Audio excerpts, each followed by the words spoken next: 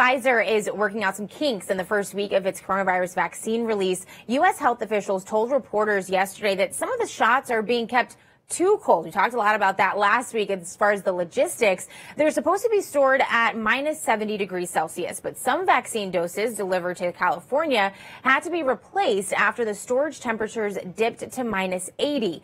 Vaccine makers are trying to figure out whether the colder temperatures affect the safety or efficacy of the vaccine. Pfizer is also reportedly running into manufacturing limitations and has asked the U.S. government for help.